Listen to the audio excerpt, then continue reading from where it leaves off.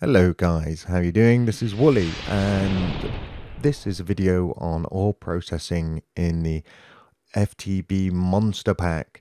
Currently in beta, should hopefully be in full release soon. And we're just going to explore a few options that you have for ore processing and how to get the most out of your ore. And yeah, so what we're going to do is we're going to go over a few setups. I'll explain what they do. We'll drop a stack of iron ore in, and then we'll come back and you'll see how they've performed and how much return you get for your stack of iron ore.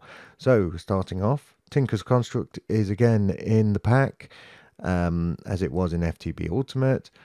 So you could use a smeltery. This is a simple automated smeltery. We'll drop our stack of iron ore in there. And yeah, it's basically melt it all down, turn it into ingots, and it'll go into the chest. Pretty basic stuff. Not as basic as what we have here. Good old IC2, macerator, and electric furnace. And yeah, this is a pretty good system. You can make it really, really fast, but guess we all know that this is only going to double our ore. What we have here is an upgraded system, which uses a macerator, an ore washing plant, and what the ore washing plant does is it will produce, let's start it off, it will produce this crushed iron ore, which can be smelted into iron, stone dust, and also these tiny piles of iron dust. Now, I already had 9 in this auto workbench to prime it, so basically, what was that? Okay. My coin of fortune there, picking stuff up it shouldn't. So, yeah, it'll all end up in here. Also produces stone dust, but I'm really not sure what that's for. So yes, then we have thermal expansion, pulverizer, redstone furnaces they're called now, to accept the outputs, so the main output and the bonus output from the pulverizer being powered with creative energy cells. This one is an upgraded system where we're using induction furnaces fed with sand. And that will give us both the bonus output from the pulverizer and a different bonus output from the induction smelter.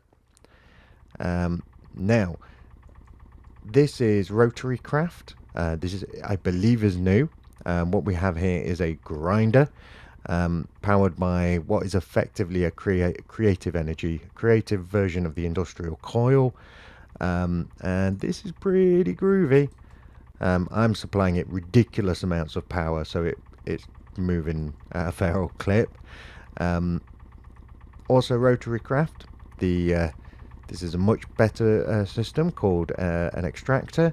Again, just like that one, we're just using an electric furnace because rotary craft, well, I couldn't find a furnace that was within rotary craft itself. This thing looks very cool when it runs. It will, we'll just turn this on. Donk. Again, I'm supplying it with ridiculous amounts of power, but yeah, it goes through all these processes before going out to the furnace. Another new mod, Engineer's Toolbox. Now, this one is that's quite complicated to get a grip on. This one took me ages to get a grip on and get things working. What we have here is a pretty basic setup. These are modular sockets with different modules plugged into them, a grinder module and a furnace module, and it's very slow, but this is pretty much like our basic IC2 setup, except being powered with redstone flux.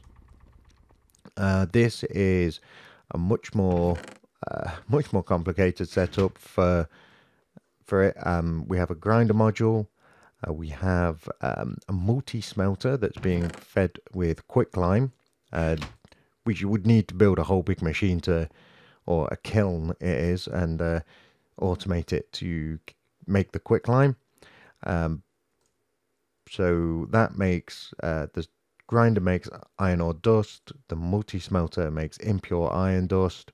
This is a centrifuge, which turns it into pure iron dust, and this is the furnace. And eventually it will come out the other side. This one has a chance for bonus materials, which is nice. Always love a bonus. So there we have our stacks, stack of iron ore in each machine being processed. And yeah, we will come back when they're all finished, because some of them take a while, and have a look at how they performed. Okay, so they will have all finished by now. So let's have a look-see. The smeltery from Tinker's Construct doubles your ore. Very meh in terms of feed the beast. The basic IC2 setup doubles your ore. The upgraded IC2 setup with the ore washing plant. Let's see, it's left there are 4 tiny piles that we've been unable to process it into full dusts, plus nearly 2.5 times your ore and some of this stone dust. So not bad, an improvement. The basic thermal expansion doubles your ore and a bonus ferrous ingot. I think we've been unlucky there with the percentage chance. The upgraded version with the induction smelters, yeah, 8 ferrous ingots this time, and these induction smelters shouldn't affect that because that bonus comes from the pulverizer itself. Doubles your ore and gives you some light grey rock wool. So yeah,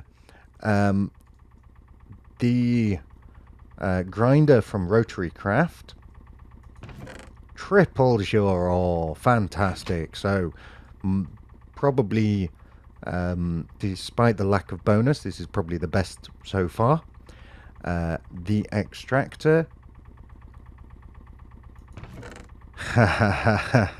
1, 2, 3, 4, 5 times the ore, plus 31 aluminium ingots. Not sure what they're used for, probably making stuff in Rotary Craft. I do know that this is a percent chance. Basically, for every operation in here, you get a 50% chance of creating it, doubling the output. I believe it's 50% chance. I might be wrong on that, but yeah, you get a lot more resources out of this. I mean, that's pretty amazing. Plus bonus materials, fantastic. Engineer's toolbox, basic setup doubles your ore, and the complicated setup nearly quadruples your ore. I'm not quite sure. I think maybe there must be a percentage chance thing going on in there. But yeah, so that is not bad. But the winner by far is the Rotary Craft Extractor. So when you start playing in Feed the Beast Monster, don't be put off by how complicated Rotary Craft seems. It's quite clearly the winner in maximizing your ore output. So yeah, Rotary Craft is the winner. But that's all we've got time for today. I hope you found the video interesting. And until next time, guys, take care of yourselves.